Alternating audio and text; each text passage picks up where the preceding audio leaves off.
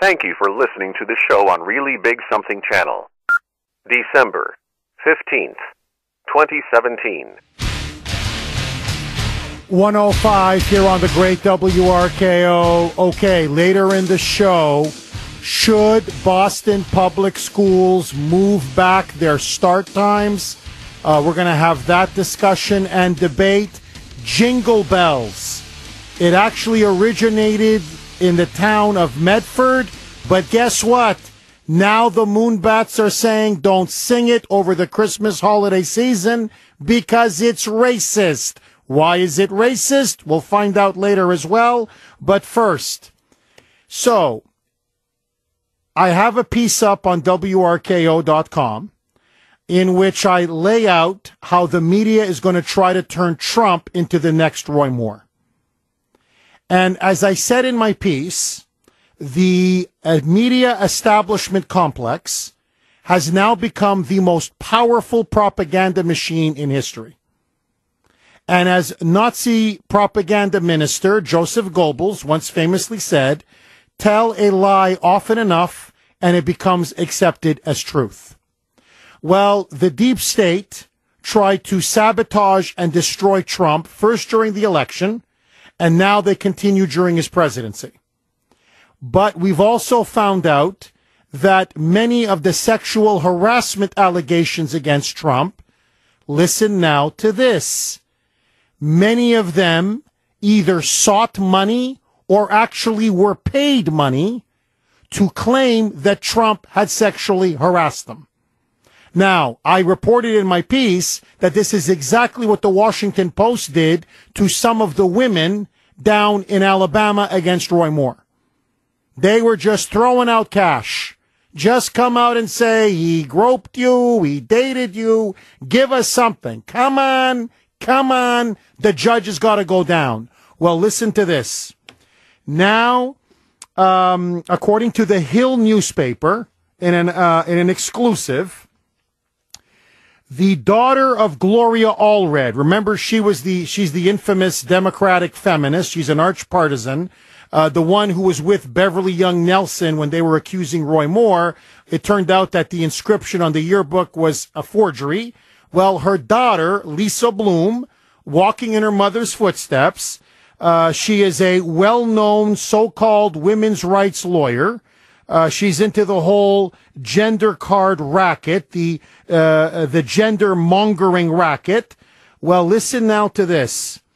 She apparently, on behalf of numerous women who accused Trump of having sexually harassed them during the final months of the 2016 presidential campaign, actually went to donors and tabloid media outlets saying they're willing to sell their story, but it's got to be for the right price. And in fact, what she did was, for several of the so-called victims, she went to these TV outlets and arranged donors to pay off, in one case, one of the Trump accusers' mortgage. She also wanted to get hundreds of thousands of dollars, for one client, $750,000, from some of these tabloids, or even from super PACs connected to the Hillary Clinton campaign. And so what she did was, they have now found emails and text messages between at least several of the women that eventually came out and claimed that Trump had sexually harassed them or mistreated them 20, 30 years ago, that they went to the Hillary Clinton campaign committees, the re-elect Hillary campaign committees, saying, look, we can get these women out there, but they want money. They don't want to do it for free. And the emails and the text messages coming back were, well, how much? So, for example, by the way, she also got a cut. Every time she got money for her clients, she got a commission as high as 33%. So she also herself enriched herself by having these women go out there and supposedly sell their stories to, I don't know, the Globe or some, whatever, the Star or some of these tabloids, or sell them to TV outlets. Now, there are a couple of women named in this story. One of them is Jill Harth. She is a former New York City makeup artist. Apparently, they went to Priorities USA Action, which was the largest pro-Clinton super PAC, and said, look, she's willing to claim that Trump sexually harassed her. However, you got to get donors to pony up because she doesn't want to do it for free. And in particular, her asking price was to pay for the mortgage on her Queens apartment in New York City. The mortgage was paid for. As of, according to the Hill and their investigation, that Jill Harth shows now that her mortgage was recorded as paid off, extinguished, when they checked on it was paid off and extinguished on December 19th, 2016. So several months after she made her allegation, the check obviously was in the mail, the check cleared, and her mortgage was paid off. Now, she is the one that alleged that at Mar-a-Lago in 1997, that Trump allegedly just grabbed her, forced her against the wall, and then, forgive me, grabbed her by the pee. Because they wanted that to jive with the Billy Bush tape. And, of course, there were multiple witnesses who were there at the Mar-a-Lago estate, and they said that never happened. But that was the allegation that Jill Harth made. That's the allegation, by the way, that the media constantly repeated. And not only did she get her mortgage paid off, they've actually also set up a book deal for her, where now she's on her way of writing her so-called memoir and recounting her experience. Then they had Jill Harth go out on Facebook, and apparently she went out on Facebook and urged other women to come forward about Trump. This was in October 2016, about a month before the election, saying, come on, come on, come on, you got to contact Lisa Bloom. People, tell your story. Now's the time to tell your story. And so Lisa Bloom then texted back to Jill Harth, wow, Jill, that would be amazing if you can get more women. 27 days until the election. So one of Hart's friend, a woman who then came up with this allegation that Trump made an unsolicited advance against her on the 1990s beauty contest circuit. She said, hey, I hear Harth got a great deal. I want something similar. So Bloom texted, quote, give us a clear sense of what you need, and we will see if we can get it. Okay. So she said, well, you know, I want a really good offer. So then Lisa Bloom said, okay, how about $100,000? To which the woman then said, I'm not impressed with $100,000. You know what? Hey, quote, after thinking about all this, I need more than $100,000. College money would be nice for her daughter. So she wanted at least $100,000, plus for her daughter to have all of her college expenses paid, plus they wanted relocation fees. Bloom then came back and said, okay, I've talked to people connected to the Hillary Clinton campaign. We think we can get you $200,000. They were going back and forth. The woman was not happy with $200,000. She wanted something as high eventually as $750,000. And Lisa Bloom did not have the time to get the money for her that quickly or agree to it. And so the deal eventually fell apart. Now, it goes on and on. What the bottom line is this. We now have definitive proof, whether it be in text messages or in emails, not all, but that some of the so-called accusers against President Trump were forgive me for having put it like this, but that's what they are, political whores. What they were was, I'm going to make an accusation, and I'm going to smear this president, but I'm going to do this if you pay me the mullah. I'm not just going to go out there and say it, you've got to pay me. And I will do it. And you got to get me a book deal. I want you to get me something for the tabloids, maybe something on TV. In other words, I'm going to make sure that I'm taken care of, my daughter's taken care of, my family's taken care of, and then I'll say pretty much anything you want me to say. And that Lisa Bloom was directly involved in facilitating these negotiations. Now, I am telling you, and I've said this before, about her mother, and I'm going to say the same thing about Lisa Bloom. Whenever I see a so-called female accuser with either Gloria Allred or Lisa Bloom by their side, it's BS. You've discredited yourself. Because I know it's a hack job. I know that this is nothing more than a slanderous smear. That's all this is. A partisan political smear. These are the kinds of people the media are dealing with? These are the kinds of people that Hillary and the Democrats are dealing with? Basically, throw enough money and you can get any accusation you want? Just dangle enough money? You want to say he grabbed me by the pee? That's $200,000. And throw in the mortgage. You want to say he raped me? That's a bit more now. And that's going to be about $500,000-$600,000. Throw in the mortgage, and I also need relocation fees. And throw in a gym membership as well, okay? Throw that in. Lifetime gym membership. I mean, there's almost like a hierarchy. So it depends on the allegation, and on the allegation, that's how much we pay. Are you freaking kidding me? No, really, honestly, are you kidding me? And this, to me, goes to the heart of the matter. They are out to destroy this man, no matter what. And I am sounding the alarm bell because the hashtag #MeToo movement is now being perfectly designed to eventually bring Trump down, because the dangerous precedent that is now being set, and I want to be crystal clear about this, I generally am sympathetic to the women.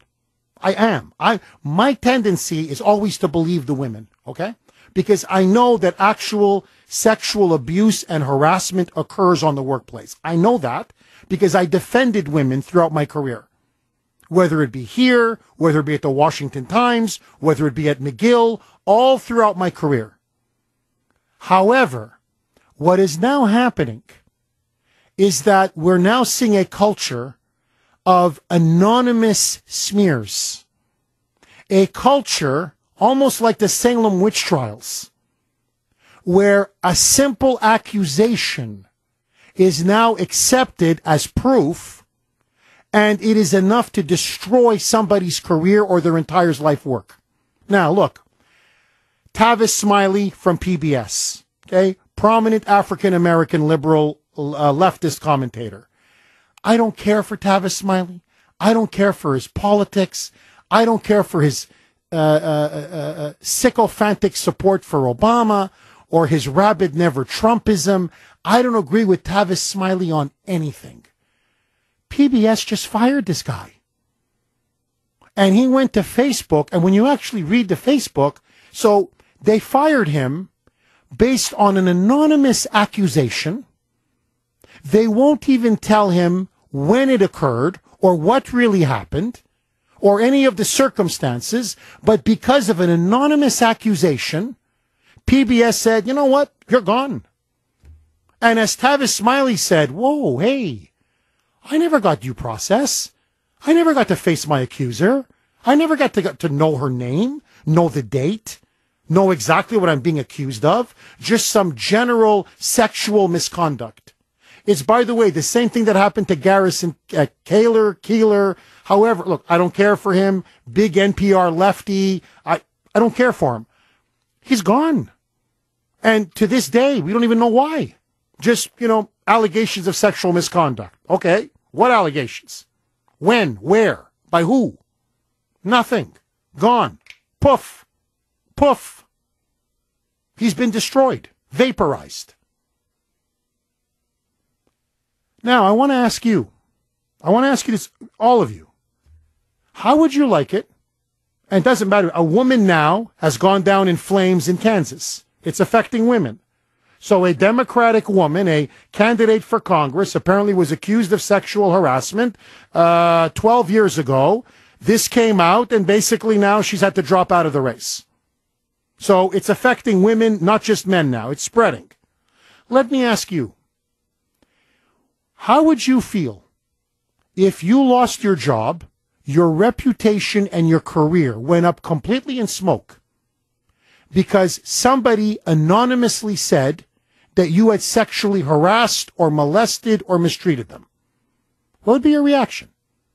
You don't even know who the person is. You don't know the identity. Well, who's making this accusation? We can't tell you. Okay, what did I do? Can't really tell you. When did this happen? Where did this happen? I can't really tell you. And your life's work is gone. Your career finished. Your reputation stained in tatters. This is not America.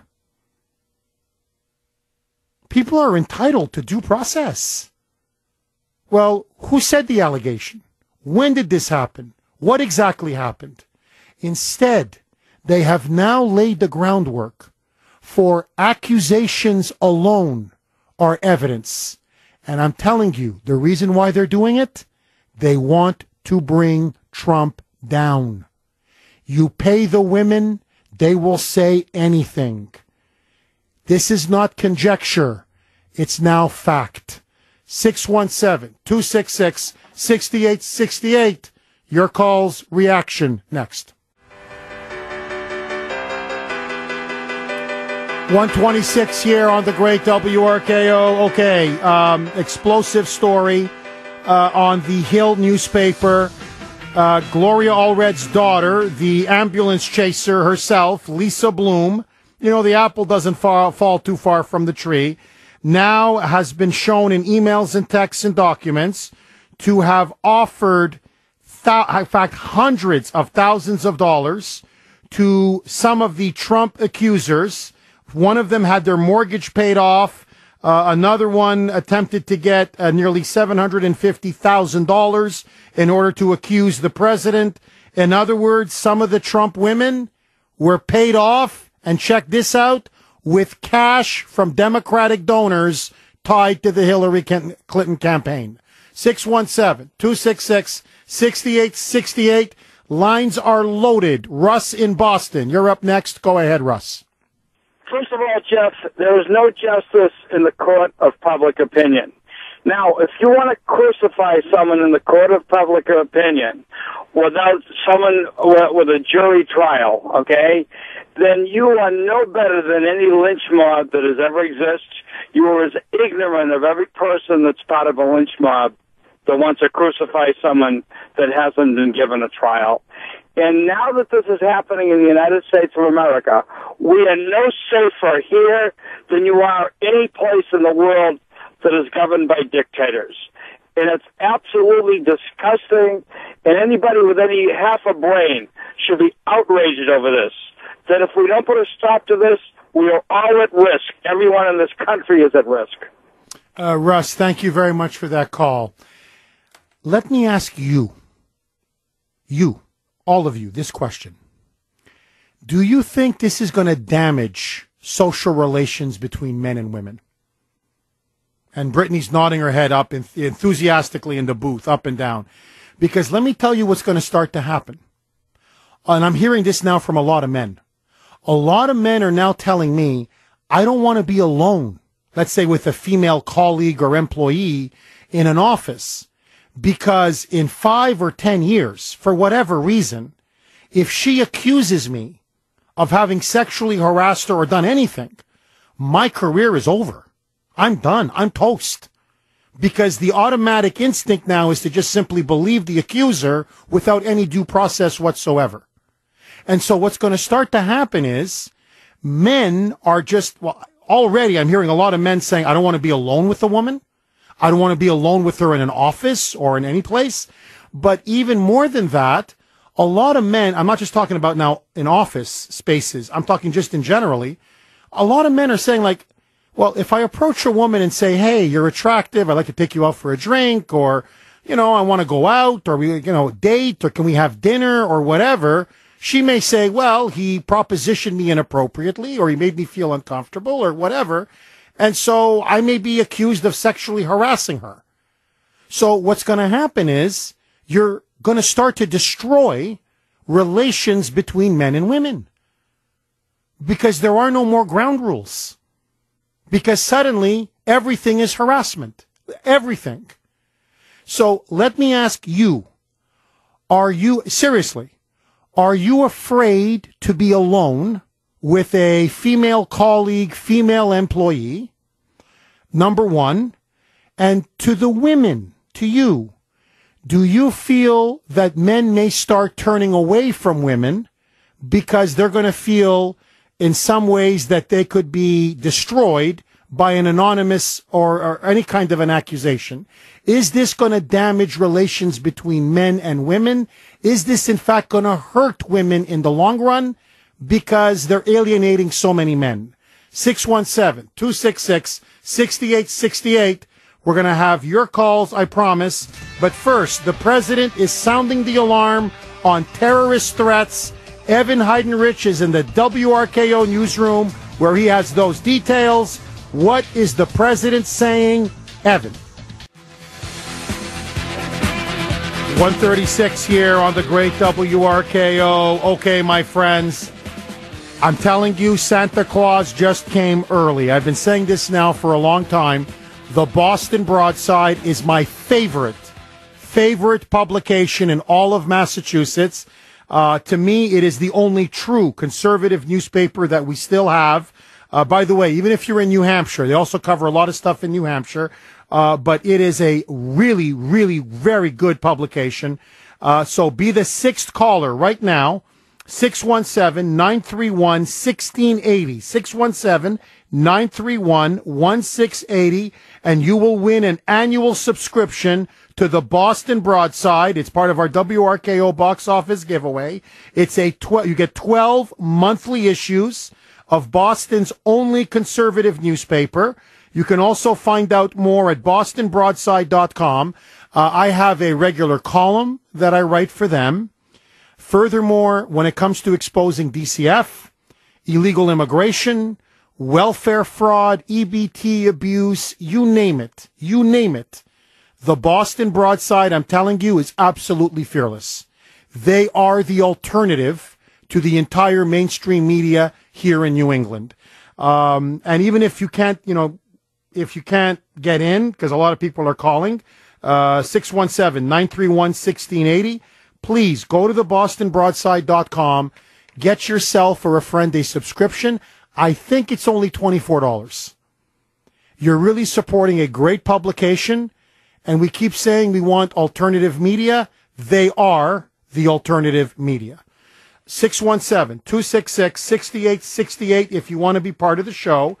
Okay, a lot of texts. You can text us at 680-680. This is from 508. And I'm getting a lot of this.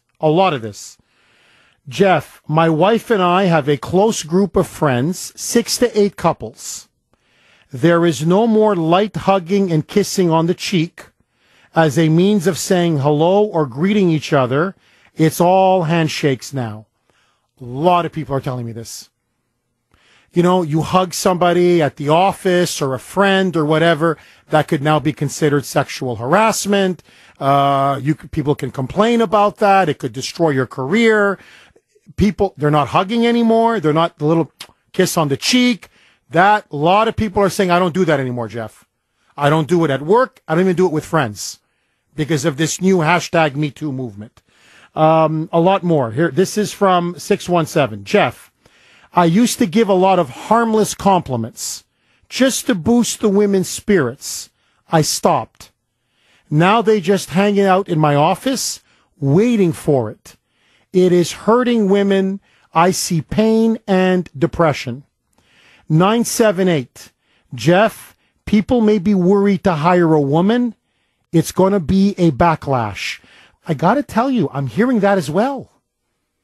I'm hearing a lot of people say, I think a lot of employers are going to be reluctant to start hiring women because what if they make an accusation? Especially, I hate to say this, attractive women.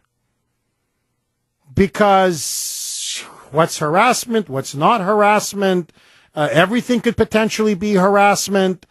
You make one accusation, you're finished. And so a lot of people may start concluding, we don't need the headache. We just don't need this trouble. In other words, I don't know if this thing is going to help women in the long run. Also, okay, this is 978. Really good text. Jeff, I'm a 50-year-old woman. We just got into the boardroom. This hysteria is definitely going to put us right back into the waiting room.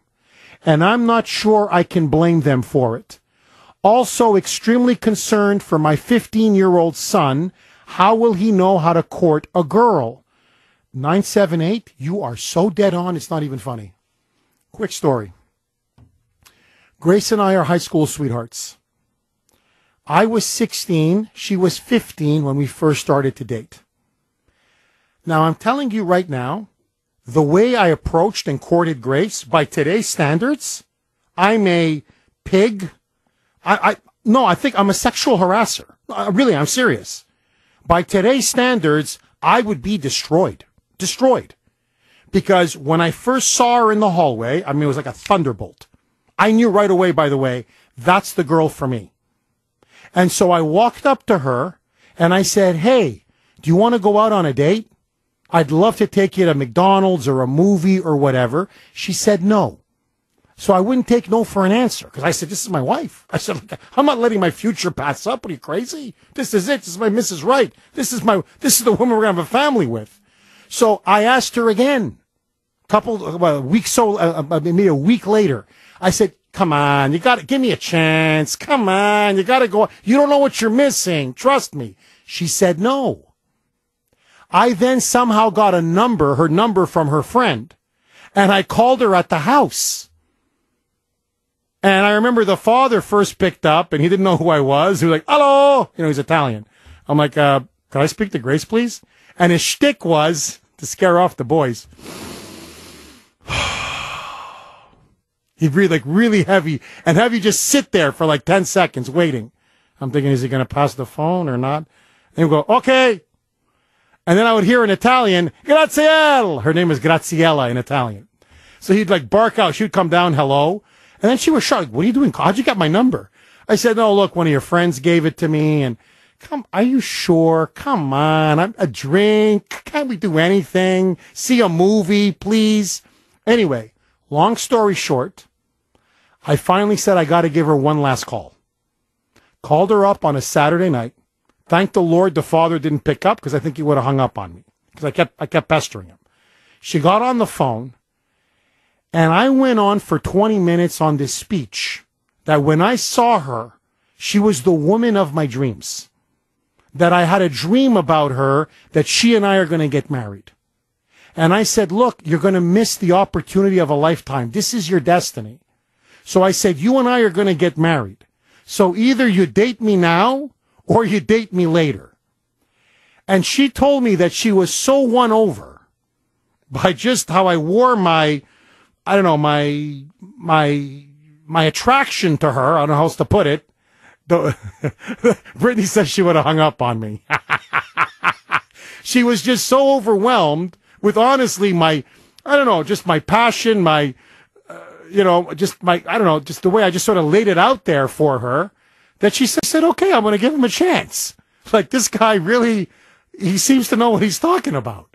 And so we went out on a date, and as they say, it's all she wrote. Now, by today's standards. You're a stalker by today's standards. I'm a stalker. I'm a sexual harasser. I'm a stalker. So what I'm trying to tell you is, I don't know how many relationships are going to get damaged by this hashtag #MeToo movement. Now, Brittany, I know you want to weigh in on this. I would have If I were a guy, I'd have a consent form that I'd have women sign if you want to go on a date with me or something, because this is getting out of hand. And I truly believe, I'm kind of on both sides with this. I think that there are sexual harassment and sexual assaults going on. Like, we can't deny that. But I also think that this is just getting out of control with the Me Too movement. Now, truthfully, I think that the women that are sexually harassed and or assaulted and raped and whatever, they're not going to be believed, because there have been so many women that have come out and said that a man sexually harassed them or sexually assaulted them, and it really didn't happen. Whether it's money or whatever they want, attention, 15 minutes of fame. So I think the people that are really going to be hurt by this are the women that are really raped and assaulted and sexually harassed. I agree with you. Because no one's going to believe them anymore. I agree with you. So we need to take a look into our culture now and figure something out, raise the men to respect women and women to respect men. And that's another thing. Growing up nowadays, it's really hard, especially, when there's one parent or whatever. So, and with the cell phones, people don't even pay attention to their kids anymore. They're on their phones and Twitter and Facebook and everything else. Right. You're completely right. And look, before I dive into the calls, there was one guy who works in the building. I don't want to say his name. He asked to be anonymous. But he said, Jeff, really, I revere women. I respect women. I was raised to respect women. But now when I see all these accusations flying left, right, and center, he goes, honestly, when I heard your monologue, he came in to tell me this out of the blue. He's just listening, and he comes in to the booth during the commercial break. And he said, Jeff, I don't want to be alone with a woman now in the kitchen, the office kitchen. I don't want to be alone with her in an office. Even on the hallway, I'm very careful what I say, how I say it. Because now, God forbid, you say the wrong thing or it comes across the wrong way. Before you know it, she's at Human Resources and I'm gone. I'm gone. In other words, one accusation now is enough to get this poor guy fired. And he said, that's why, Jeff, I don't look left. I don't look right. I just look straight ahead. Joni on Cape Cod. Go ahead, Joni. Yeah, but I think people lose their jobs over 20 years ago. Oh, I think I lost. Joni. I think we lost Joni. Okay. Chuck on Savin Hill. Go ahead, Chuck. You there? Chuck, Go ahead. The floor is yours. Yeah, I'm right here. Hey, I was just thinking that, there's two types of lies. You protect yourself with one, and the other one you destroy people. And in the Ten Commandments, thou shalt not bear false witness against thy neighbor. I think that's a pretty serious one, and these people don't think of that. No, I agree with you. Look, really, look, I don't like Dustin Hoffman. I think he did, frankly, between you and me, mistreat a lot of women in his acting career. I believe some of the women. But there was a big story up in Vanity Fair, okay? I read it last night. And 3 women allege that Dustin Hoffman sexually assaulted them or harassed them. Okay, forget, there was 2, I don't want to get into those 2, but there was a third one. I found this unbelievable. So it's a woman who claims she's anonymous. She wants to remain anonymous. Okay. She says that she worked as an extra on one of Dustin Hoffman's films. Okay. She says that when they did the wrap party, in other words, the movie's over, they all had a party. And so they jumped into a station wagon, all of them, I guess, to go out to eat or whatever. Dustin Hoffman, Dusty, was in the back with this girl. She claims, I got to be careful, it's a family show, that he put his hands up her skirt and, forgive me, okay, you get it, okay? Now, so she says she felt violated. Now, listen to this. She then says he gave her $20 to take a cab to the San Remo hotel where he was staying. She says when they dropped her off, she actually did take the cab, went to the San Remo hotel after she was allegedly assaulted. He's waiting for her outside. They then meet. She admits they went up to his hotel room. I got to be careful how I say this. You know what Monica Lewinsky was alleged to have done with Bill Clinton? She says that's what Dustin Hoffman did to her, and then they had sex together, intercourse in bed. Now, When asked by the reporter at Vanity Fair, when he touched her, okay, let's put it that way, in the station wagon, was that non-consensual? Her answer, yes. Well, what happened at the San Remo Hotel, was that non-consensual? You know what her answer was? I don't know. I don't know. And I'm thinking, whoa. So, first of all, he assaults you. Then you take a cab. Then you go meet him. Then you go up into his room. Then you allow him to, forgive me, Monica Lewinsky. And then you have sex with the guy. And you're claiming that you don't know if it was consensual or not? Lady, are you crazy? Now, I'm not saying the other women are lying. But what I'm saying is what is clearly consensual sex between a man and a woman now has turned into a freaking sexual assault. That's the problem. It's out of control. Joni, I think we got her back. Joni on the Cape. Go ahead, Joni. Yes, hello. Thank you. Thank you very much. So I agree with the woman professional who talked about, the fact that women have just now gotten into the boardroom. Yes. Which, that this hysteria needs to stop. There's this mob mentality. I don't understand why people really aren't using their own intellect and their own awareness and their own, humanity to discern the truth about situations, because in many, many, many instances, it's obvious. Women know that women lie. Men lie, women lie. But as a woman, I've been personally accused. I've been affected. My life and my family have been affected by a woman's lies. It was a little different. It was without getting into details, more of a situation of a divorce and a woman lying and destroying family members because of lies. And people just need to really see that, number one, I'm sorry that I'm a little off point, because I know this is about sexual harassment. No, I understand that. But it's also about lies, and it's also about awareness and truth. Joni, and women know that, generally in the past, historically, people have been understanding about women and issues of sexual harassment. But, we've just come so far. We have so much equality now across the board, race, gender. Just people need to wake up and stop backtracking us as though, we don't have this equality. I just don't get it. Just people Joni, are not using their intellect. You're completely right. And I think, Joni, the word that I would add to your, I think, very good call is common sense. Like, as an example, and you tell me, I don't know, maybe you disagree with me, Joni. Like, when I pursued my wife, then girlfriend, Grace, when I was 16, she could obviously tell I wasn't a stalker. I wasn't an evil, malicious guy. I was just a nice guy, somebody in high school, smart, serious, obviously just taken with her. And I'm trying to ask her out on a date, right. And she almost found it charming how this guy just won't let go, and he's trying to be funny, and he's trying to make me laugh, and he wants me to say yes.